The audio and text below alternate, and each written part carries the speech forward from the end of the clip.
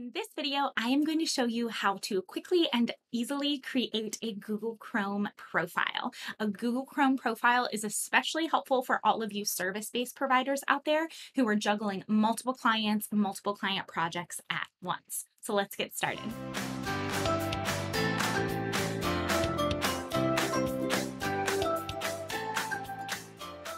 Hey y'all, I'm Kat, Biz Coach and Integrator for Creatives, and in today's tutorial, I am going to show you how you can create a Google Chrome profile to manage all of the various client work and client projects that you're doing.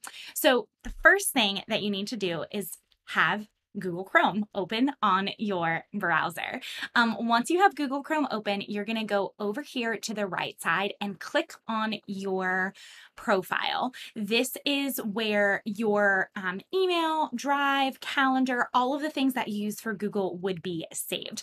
As you can see, I have a ton of Google Chrome profiles because the way that I organize my client work is by creating a profile for every single client that I'm working with.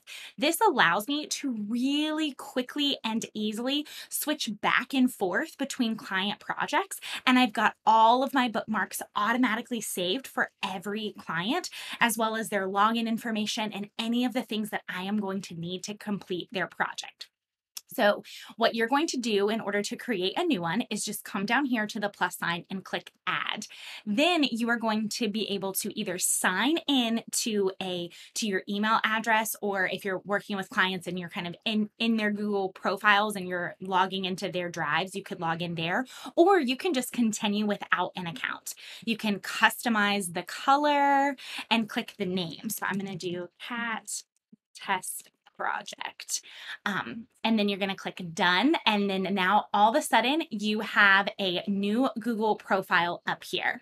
Like I said before, this is really helpful because once it's created, you can come up here and let's say I want to log into my Trello account and I want to log into Trello, and then I want to click bookmarks and I want to bookmark this tab. So now we can bookmark it, go to view, always show bookmarks. And now my Trello for this particular client, I would be automatically logged in there. Same thing for any of the other tools and systems that I utilize for my clients. And then, like I said, when you want to switch back and forth between multiple clients, you just come right over here to the profile and then click the new profile that you want to access.